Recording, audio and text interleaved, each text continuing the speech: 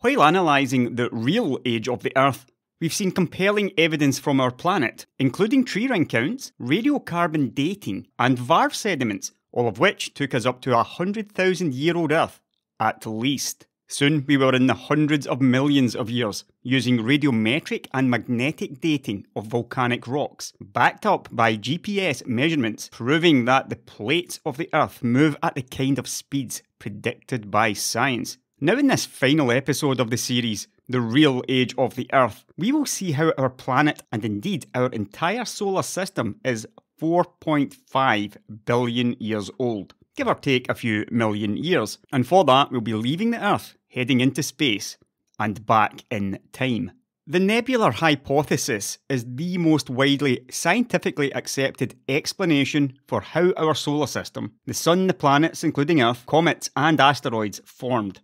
It's a simple idea. The solar system formed from a spinning cloud of dust and gas, which contracted under the force of gravity to form the Sun and planets. Up till now, creationist groups like Answers in Genesis and the Institute for Creation Research have steadfastly refused to accept this model. And we can see what they are teaching their kids instead. What about the nebular hypothesis? There are many scientific and biblical problems with this idea. Bullet point 1 being, it is an inherently atheistic idea. It attempts to explain the origin of our solar system without supernatural causes. Now, for what it's worth, scientists call this science. Testable explanations and predictions about the universe do not include supernatural causes, which cannot be tested.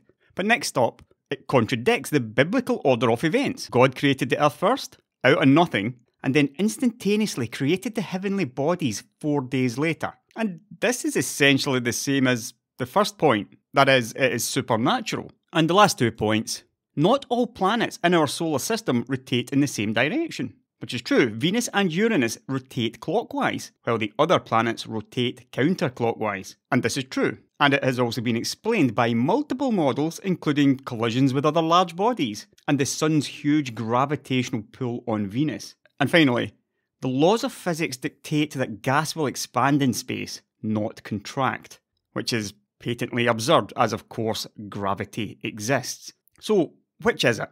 Did our solar system and all other solar systems in the universe form from a spinning cloud of dust and gas? Or did God create the entire universe as an afterthought 4 days after creating the Earth out of nothing? We're about to find out. On the 8th of February 1969, the Allende meteorite fell to Earth over the Mexican state of Chihuahua. It was originally about the size of a car, but it broke up in the atmosphere, spreading smaller meteorites over a wide area. Over the next few years, over 2 tons of material were recovered, and Allende was soon realised to be quite a rare type of meteorite called a carbonaceous chondrite, which are thought to be some of the oldest, most primitive solid bodies in the solar system. It would soon become the best studied meteorite in history. It was 6 years after it fell to Earth when something very curious was noticed in one of the pieces. But before I get to that, we will need a brief recap of radiometric dating. In the second episode of this series, I discussed carbon-14 dating and included a demonstration of how nitrogen-14, the most stable isotope of nitrogen, was turned into carbon-14 in the Earth's atmosphere. Carbon-14 is unstable, however, and is slowly decaying, or turning back to that nitrogen-14. The time that this decay takes is called the half-life of an isotope, and carbon-14 has a half-life of 5,730 years. We can test carbon-14 dating on organic material.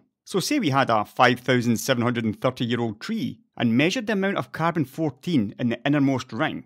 It should have almost exactly half the amount compared to the outermost ring, which is only 1 year old. And if we had a tree which was 11,460 years old, the innermost ring would only have 1/4 of the carbon-14 content of the outermost ring, and so on. Eventually, after about 50,000 years or so, the amount of carbon-14 in a sample is indistinguishable from background radiation. So carbon-14 dating is only a good measurement to around 50,000 years in the past. We know the ratios of how each isotope exists in nature. For example, the vast majority of carbon on Earth is carbon-12, at 98.9% of all carbon atoms. Carbon-13 makes up most of the remaining 1.1%, while carbon-14 only exists in 1 part per trillion carbon atoms. That's 1 carbon-14 atom for every trillion carbon-12 or carbon-13 atoms. And in fact, every element, whether that's hydrogen, carbon, nitrogen, oxygen, or a metal like gold, has multiple isotopes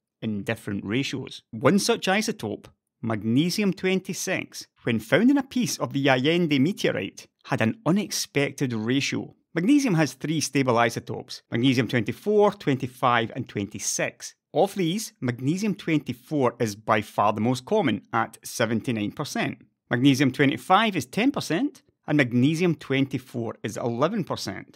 And when this sample of the Allende meteorite was tested in 1976, it was discovered to contain the expected amounts of magnesium-24 and 25, but had 1.3% more magnesium-26. Now, you might think, only 1.3% more, that's not much.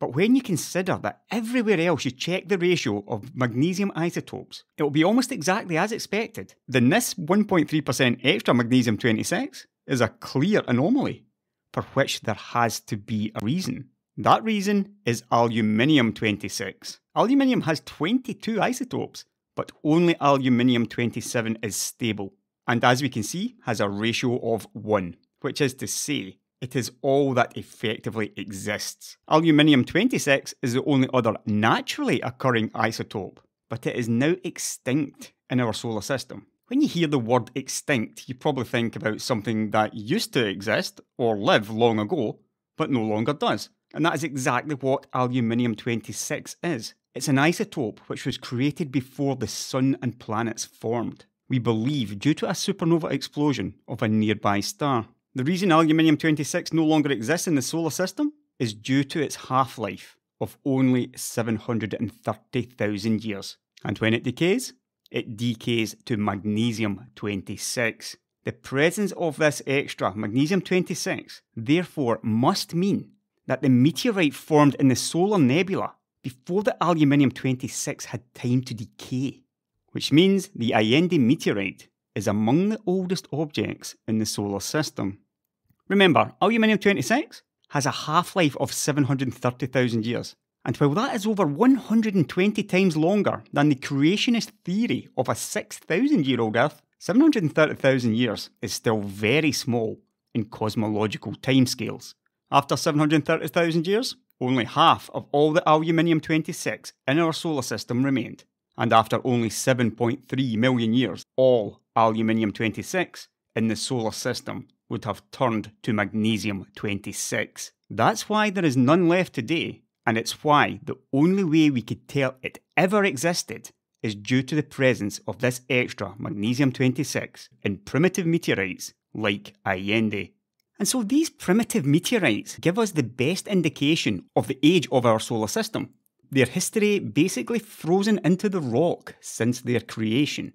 No matter what radiometric dating method that we use, and there are many, over multiple testing labs, the ages always come in above 4 billion years and clump around the 4.5 to 4.6 billion year mark, with the currently accepted best estimate of the age of the Allende meteorite being 4.56718, plus or minus 0.0002 billion years old, which was based on lead to lead dating, the blue one here. And what's important to realise is that different parts of the same meteorite show similar ages.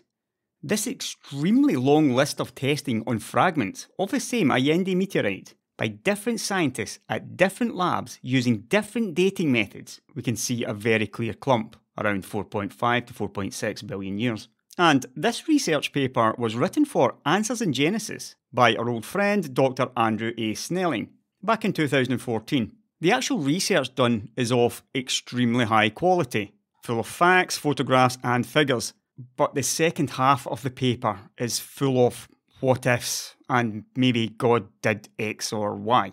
An example of that being, but what if God made all the isotopes at the beginning in the primordial material, which is just pure speculation, and by this point, there is no actual science being done here. It's simply an attempt to justify the creation story in the Bible from the young earther perspective, regardless of the overwhelming evidence against a young earth. But Snelling had to conclude with, there is no doubt that after decades of numerous careful radioisotope dating investigations of the Allende CV3 carbonaceous chondrite meteorite, that its lead-to-lead isochron age of 4.56718 plus or minus 0.0002 billion years has been well established. And the lead-to-lead isochron dating method stands supreme as the ultimate, most precise tool for determining the age of the Allende CV3 carbonaceous chondrite meteorite.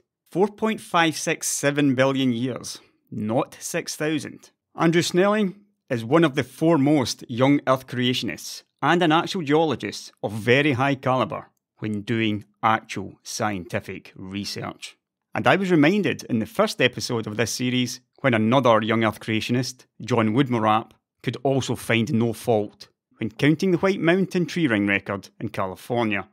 And so to end this series on the real age of the Earth, with what we currently believe the real age to be, we'll likely never know because the Earth is and always has been a volcanic world, and plate tectonics means that the crust is being renewed. To understand what that means, we can take a quick look at moon rocks. Yes, we have been to the moon, and we have brought back rocks. The oldest rocks were aged at 4.44 billion years, so about 100 million years younger than Allende and other primitive meteorites. We also have younger rocks from the moon, dated at around 3.16 billion years ago. These coming from the dark spots, which were formed by volcanic eruptions, which is why they're younger. And back on Earth, we currently have rocks and zircon minerals. Zircons are used due to their high resistance to chemical change, and these are dated to around 4.3 billion years. That's as old as we can currently find on Earth, and they are very, very rare. But looking at this chart, we can see how precise dating of these are.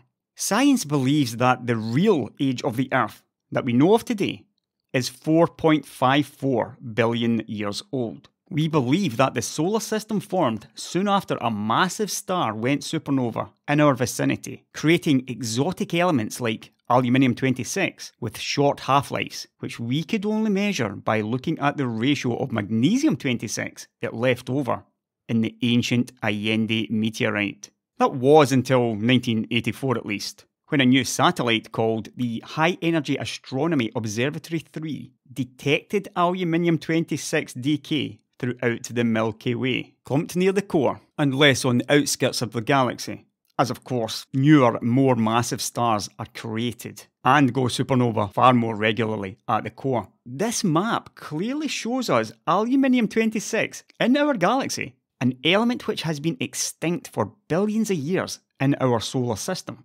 After the nearby supernova, gas and dust in the interstellar medium began to collapse together under the force of gravity, in the process we call the nebular hypothesis. Most of the collapsing mass collected in the centre, forming the Sun, while the rest flattened into a protoplanetary disk, out of which the planets, moons, asteroids and other smaller solar system bodies formed. While Answers in Genesis dismisses the nebular hypothesis as being inherently atheist and attempting to explain the origin of our solar system without supernatural cause, there is no evidence of God creating the Earth, Sun, planets or stars. There is today, however, well over 100 pieces of evidence showing protoplanetary disks around young stars, thanks mostly to the ALMA telescope array built 9 years ago. The young star in the centre, surrounded by huge molecular gas clouds, and we can see clear rings,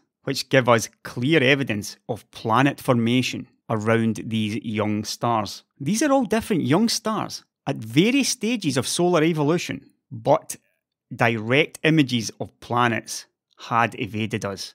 Until finally, last July, the European Southern Observatory imaged 2 large planets, about the size of Jupiter, around a young nearby star. And this October, the James Webb Space Telescope will finally launch its explicit purpose to find exoplanets, information around young stars. It will be very special indeed, and leave no hiding place for the affront to science and humanity that is the theory of young Earth creationism. I'll catch you later, guys.